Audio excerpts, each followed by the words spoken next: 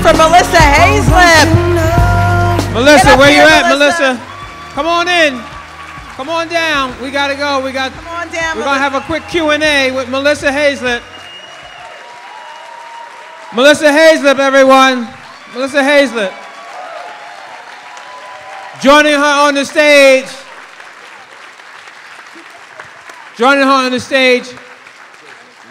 Mr. Leonard Joseph from Houston, and acclaimed documentarian, Mr. Stanley Nelson. Please give him a hand. Give them all a round of applause, please.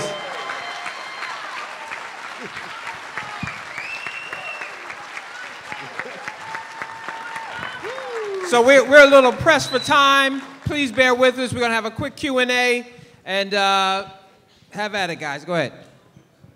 Am I asking a question? So we're going to ask a couple quick questions to Melissa, I think.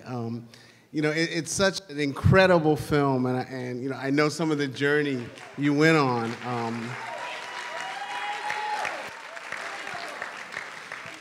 I want to talk about, you know, how you struggle to evoke that time, because that's one of the things that this film does best, is it evokes a time that for some of us, some people never knew it, and so for so many other people it's been forgotten. So talk about the struggle to evoke that time.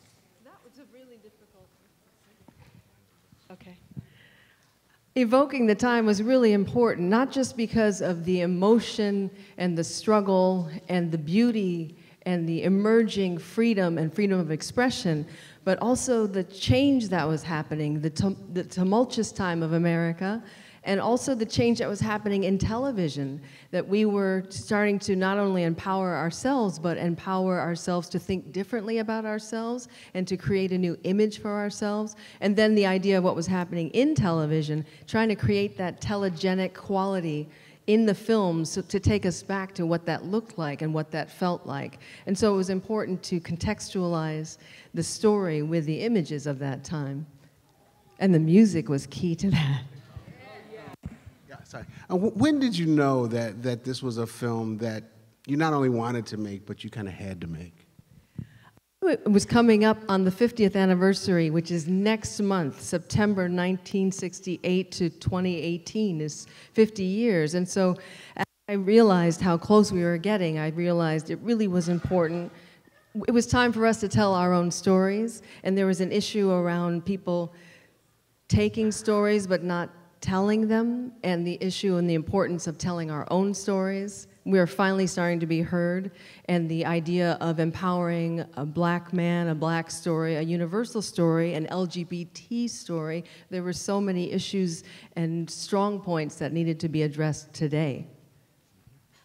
Did you want to jump in? It's amazing when you... It's amazing when you work on a project that you find yourself in it.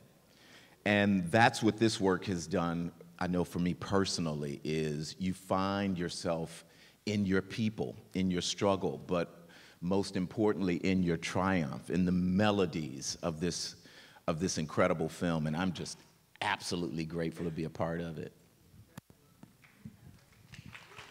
I don't want to get too much in the weeds here, Melissa, but I know that, you know, getting all that footage from Seoul was a struggle. It wasn't easy, and that, you know, in some ways is the backbone and the heart of the film. Talk about, you know, this. How long did it take to make the film? 10 years. Okay, so this 10-year struggle. I know we had a lot of conversations about, you know, how to get this footage. Talk about that a little bit. Yeah, also Stanley is our mentor, and we went through his program, the Firelight Media Doc Lab.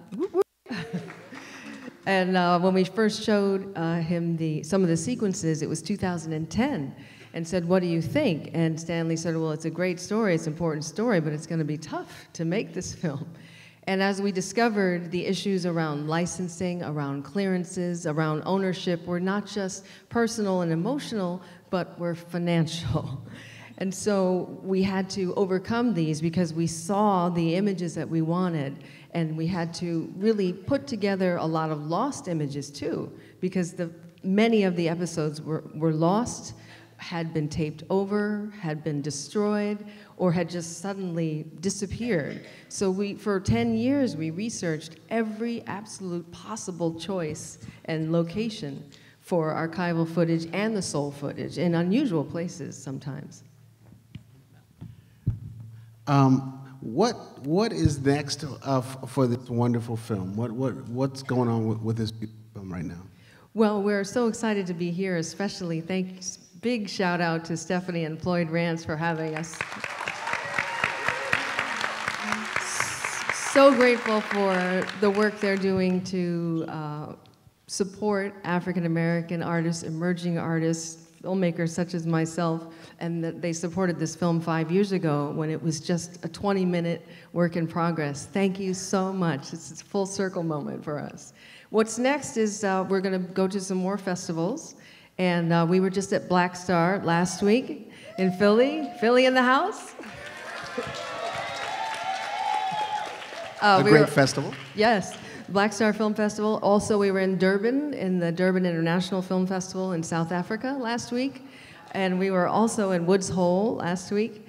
So we've been very busy. We opened at Tribeca and we went to DC. Next, we're doing some more festivals, and we hope that while we're doing festivals, we can get a distribution deal, and that will allow us to bring it to the people, both on public television and also theatrically, so you can see it in a real theater. And of course, educational is really important too. Great. I think it's important that we get this film to as wide of audience as we possibly can, because, you know, added to the fact that it's a very educational film, it's just so entertaining, and it's just such a wonderful film. I think that one of the things that comes through to me, you know, is I've done a number of historical films myself, is that, you know, we as African Americans tend to think that history is this constant upward movement. You know, like, you know, we started out here, and it's a constant upward movement. But what we see in this film, this was in some ways the height of political activism and so much in the African American community.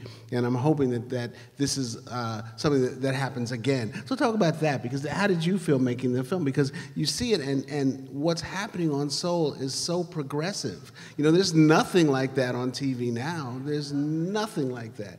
Talk about that. But at the same time, you realize that we need a show like this now. Yeah. We need it so much. We need a platform for Black excellence, you know? And Ellis was an Afrofuturist. He was way ahead of his time. He saw us in better places, in greater quantities, with more freedom.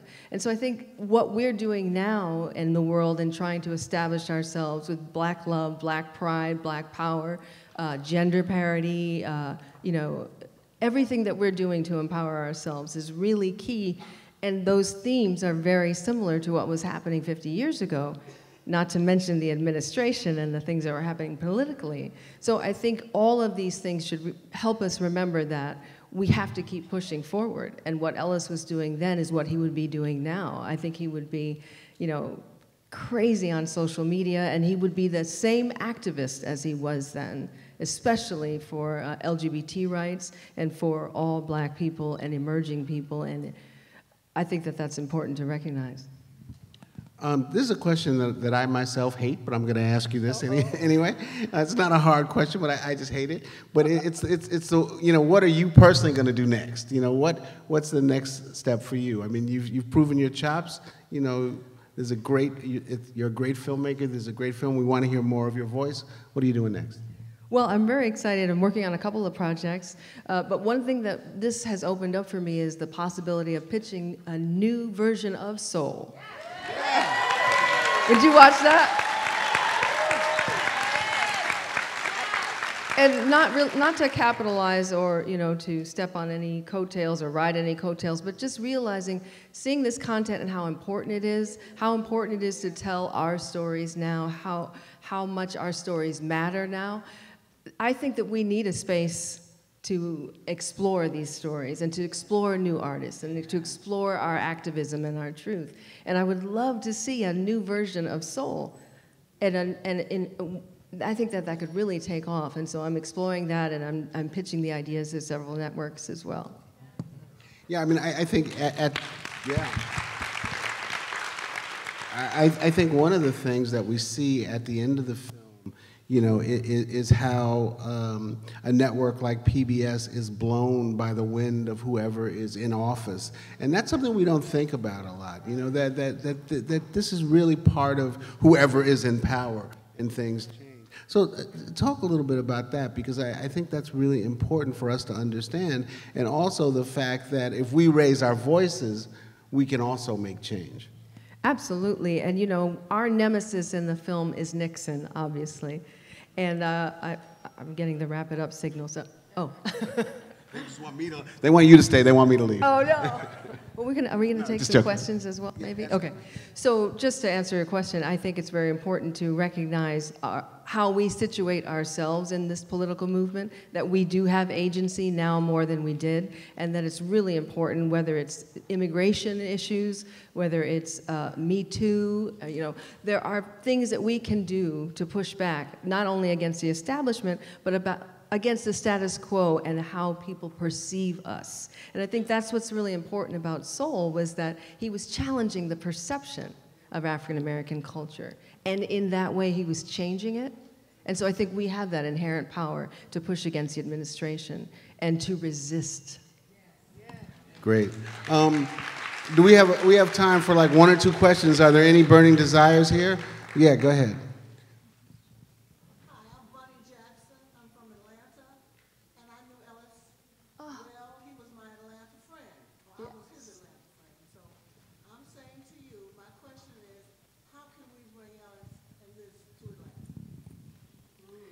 Well, we would love to come to Atlanta, and of course, we are working very hard to get into a film festival in Atlanta, but we would love to come. So if you have any educational opportunities or screenings or connections for me, let's talk outside afterward. Okay. Okay. Great. Okay, we're gonna take one more question. Anybody have a burning desire? If not, we're gonna.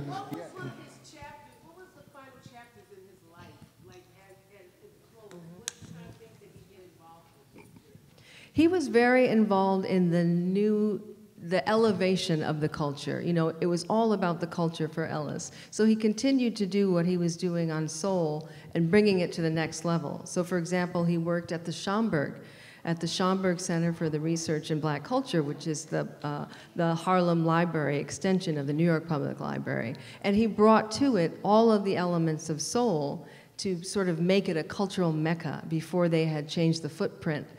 And he also worked with a lot of organizations. He was a producer. He was on many establishing boards, the board of Alvin Ailey, the board of Scribe Video Center in Philly. He just continued to push the needle forward.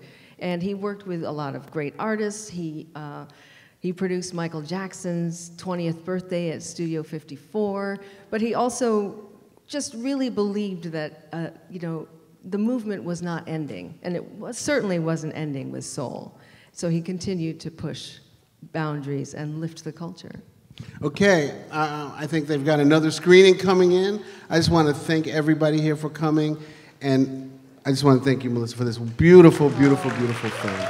Thank you so much. Thank you.